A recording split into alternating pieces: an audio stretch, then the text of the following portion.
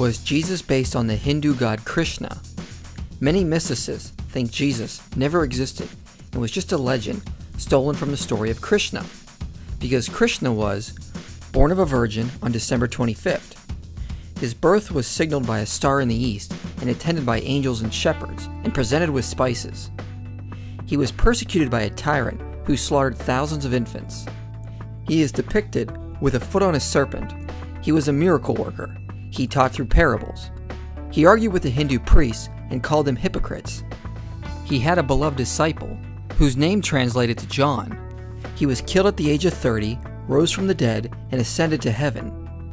It is said he will return to earth on a white horse to kill an evil prince. He was crucified on a tree between two thieves. He was said to be the lion of the tribe of Saki, and he was the second person of the Hindu Trimurti. So do we have proof Jesus was a mythic copy of the god Krishna? Well, for that to be true, some of these claims would have to be factually correct, but many of them are false or total distortions. First, Krishna was not born on December 25th. All evidence shows he was born in the summer, and he was not born of a virgin. His mother had 7 children prior to Krishna. Krishna was just said to have been conceived without sexual intercourse. There is no evidence of a star signaling his birth.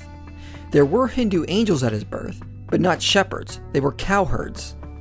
And no spices, just flowers divinely given from heaven. These next two are actually true.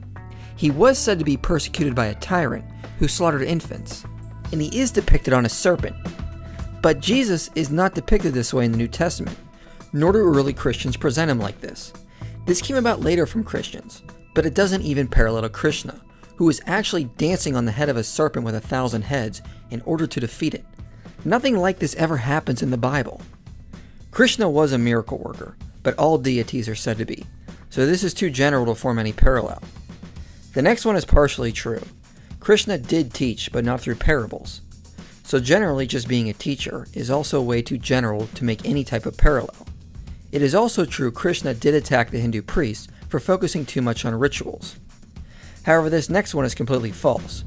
There is no evidence of a linguistic connection between these two names. John is just the English word for the name Yohanan and has no connection to India. Krishna was not killed around the age of 30. He lived to be well over 100. It is also false Krishna rose from the dead. After he died, his spirit just ascended into heaven, which is not a physical resurrection like what happened to Christ. It is a distortion of the myth to say Krishna is supposed to return on a white horse. A future incarnation of him is supposed to ride a white horse and kill all evildoers, which is similar to a view of how Christ will return. But this view of Christ is only one view in Christian eschatology. I myself am a post-millennialist, and do not think Jesus is supposed to return for battle, but will return once the Great Commission has succeeded, and live with us in the new paradise created on earth. There is no evidence Krishna was crucified on a tree between two thieves, no evidence he was said to be the lion of the tribe of Saki, and he was not called the second person of the Hindu Trimurti. He was one of the 10 avatars of Vishnu, which is more modalistic than anything. So some of these claims are false, but the parallels that are actually true have no power either, since Hindu scholars say Hindus were borrowing from Christian sources.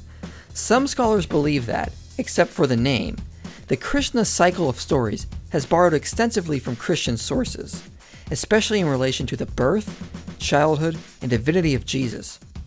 The great Orientalist, Sir William Jones, held that the spurious Gospels, which abounded in the first years of Christianity, found their way to India, and were known to the Hindus.